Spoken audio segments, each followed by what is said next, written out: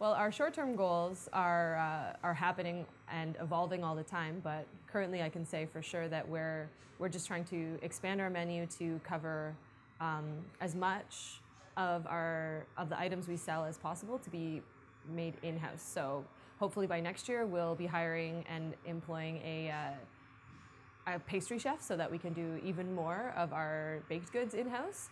That all depends on space permanency, and we're also helping, just to make more student employment opportunities. But our long-term goals are to become a real contender and rival the corporate food system, and just join forces with as many student-run food initiatives on campus to do that.